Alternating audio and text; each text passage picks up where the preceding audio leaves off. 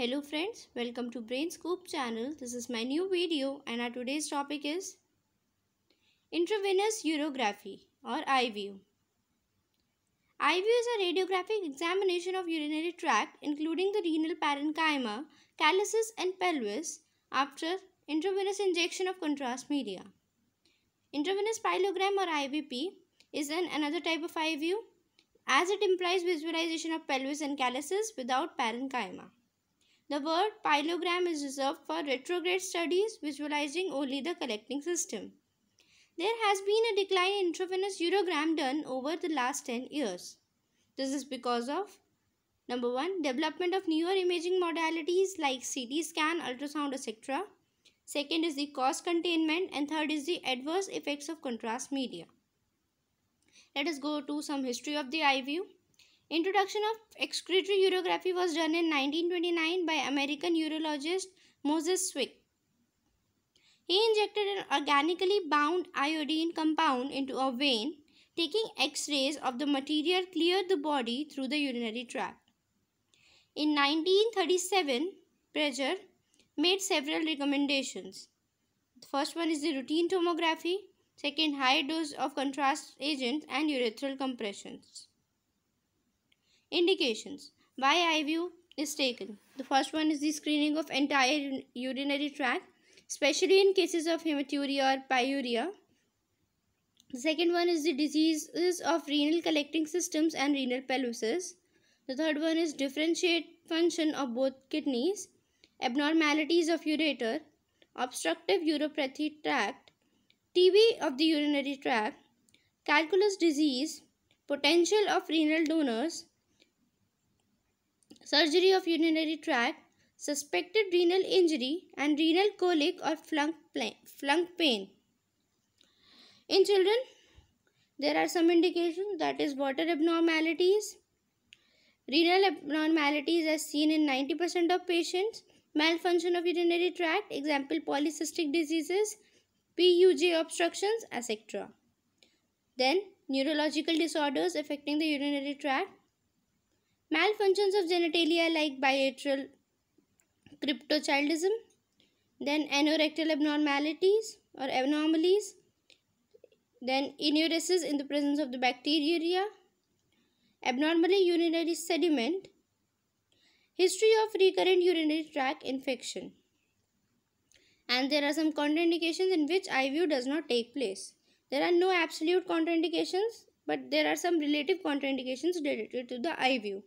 The first one is the severe history of anaphylaxis previously carry a 30% risk, renal failure, hepatorenal syndrome, previous allergy to contrast agent and iodine, generalized allergic conditions, multiple myeloma, pregnancy, infancy, hyperthyroidism and diabetes.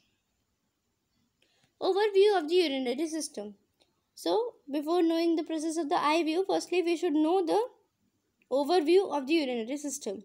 So, the urinary system consists of 2 kidneys, 2 ureters, 1 urinary bladder and 1 urethra, as you can see in this diagram. After kidney filter the blood, they return most of the water and other solute to the bloodstream. The remaining water or urine passes through the ureters and is stored in the urinary bladder. This is the gross anatomy of the kidney or the internal anatomy, we can say. So, the parenchyma of the kidney is divided into 2 major structures, the superficial or the renal cortex and the deep or the renal medulla, as you can see in this diagram. Grossly, these structures take the shape of 8 to 18 cone-shaped renal lobes, each containing renal cortex surrounding a portion of medulla called the renal pyramid. They are the renal pyramids. Next, between the renal pyramids are projections of cortex called renal columns. Then there are columns. Nephrons, the urine-producing functional structure of kidneys, span the cortex and medulla. The tip or papillae of each pyramid empties urine into minor calyx. So, there are minor calyxes here and then the major calyxes. Minor calyxes empties into major calyxes and the major calyxes empty into the renal pelvis, which becomes the ureter. Here is the renal pelvis and it becomes the ureter. Function of the urinary system. The first one is the kidney. Regulate blood volume and composition. Regulate pH. Produce two hormones and excrete waste products. The ureters transport urine from kidney to urinary bladder. Then the urinary bladder store urine and expels through urethra. And the urethra discharge urine from the body. Preparation before the IVU. The patient should be well prepared before the IVU process. So firstly, we should ask for any history of diabetes mellitus, renal diseases, allergy to drugs and any specific foods. There should be fasting for at least 4 hours or patient should be nil parolar for 6 hours. Do not dehydrate the patient. Bowel preparation, because the shadow of bowel can interfere with the images of IVU. So Delcolex is given 2 to 4 tablets at bedtime for 2 days prior to the IVU, because colon should be empty for IVU, and take informed consent.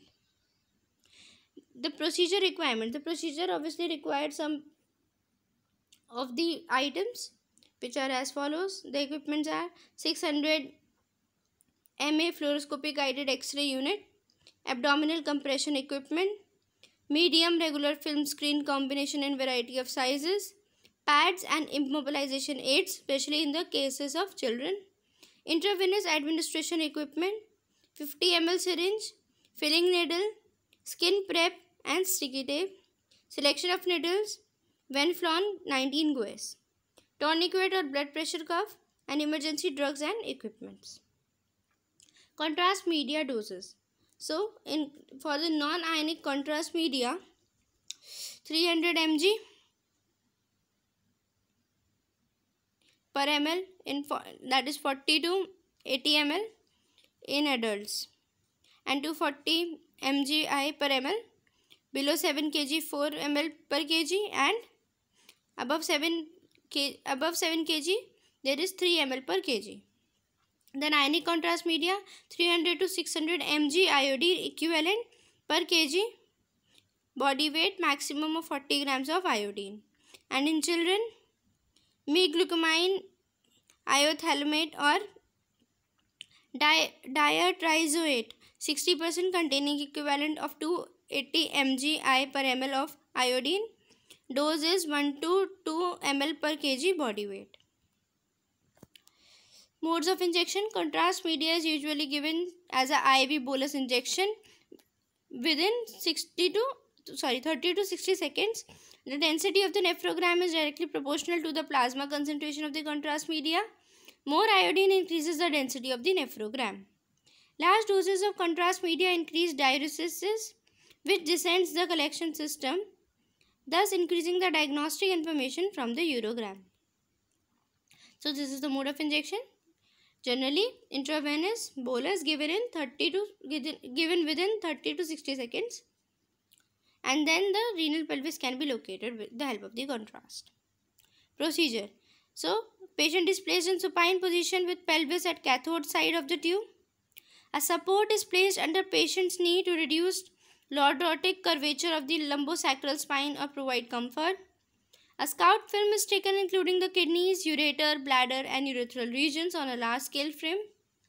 Contrast media is injected intravenously into a prominent vein in the arm. Test injection of 1 ml of contrast is given and patient is observed for 1 minute to look for any contrast reactions. Then the rest of the contrast is rapidly injected within 30 to 60 seconds. Filming technique. Low kV, high MA and short exposure should be used to get optimum image contrast.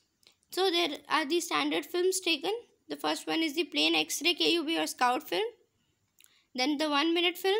Then 5 minutes, 10 minutes, 15 minutes, 35 minutes and post void. So let us talk about the plain X-ray KUV or scout film. The plain X-ray KUV or scout film provides valuable information and sometimes indicates probable diagnosis. It is useful in assessing calculus, intestinal abnormalities, intestinal gas pattern, calcification, abdominal mass and foreign body if any present. It can also be used for the location of the ectopic kidneys and for the correct exposure factors. So this is the plain IVP. 1 minute film shows the nephrogram. The radiograph is often omitted as the renal outlines are usually adequately visualized on 5-minute film. The 5-minute film shows the nephrogram, renal pelvis and upper part of ureter. After 5 minutes, compression band is now applied on patient's abdomen and the balloon is positioned on anterior superior iliac spine ASIS where cross the pelvis brim. This is to produce better pelvic calyceal distension. So this is the 3-minute IVP showing the upper part of the renal pelvis and the nephrogram, and this is the 5-minute IVP. Compressions are contraindicated in some cases. The first one is the renal trauma, large abdominal mass, abdominal aneurysm and after abdominal surgery. If 5-minute film shows dilated calyces or if calyces or pelvis are not adequately specified, obstruction exists and compression band not be applied. If compression band is applied, a film is taken after 10 minutes. The film should show centered kidneys to demonstrate descended collecting systems and proximal ureter. Then the 15 minutes film. Visualization of ureter is better in prone position as the fill better. This position reverses curve of the inferior course of the ureters, making it anti-dependent is to gravity. Another method to see ureter is modified Trendelenburg technique with 15 to 20 degrees head low tilt with the patient supine. Next, the 30 minutes film is taken. It gives complete overview of the urinary tract, kidneys, ureters, bladder distension can be evaluated.